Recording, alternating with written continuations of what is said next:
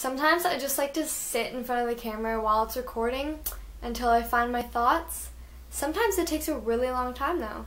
Like, I don't know where I was going with that. Hi guys, it's Katie. So today's video is going to be the small YouTuber tag, and I thought it would be good to do because one, in the YouTube community I'm kind of considered a small YouTuber, so, you know, it's appropriate to do. And two, I also thought that it would be a good way for you guys to get to know me.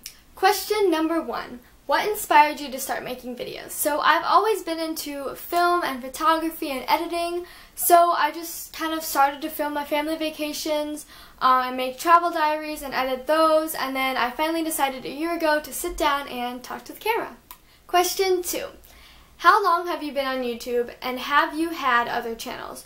No, I have not had other channels, and I have been on YouTube a little over a year.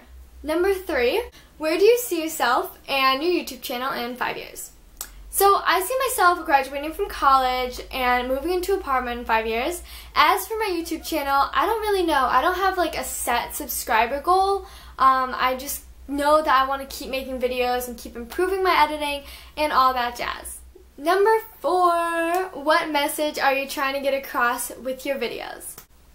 This is going to sound so cliche and so sappy, so I'm sorry, but I just want to get across that everyone's beautiful. Be yourself, because that is the best you that you can be. I love you guys no matter what. You guys, I am always here for you. It's okay to make fun of yourself. It's okay to be silly. It's okay to not be perfect and have bad days. That is totally fine, and it's human. Do people from your school find your channel? Yes, they do. And at first it was difficult. Not many people know, actually. It's like 10 people know from my school. But yeah, people do know. What does your username mean? My username is InfiniteBeauty7. Infinite is infinity.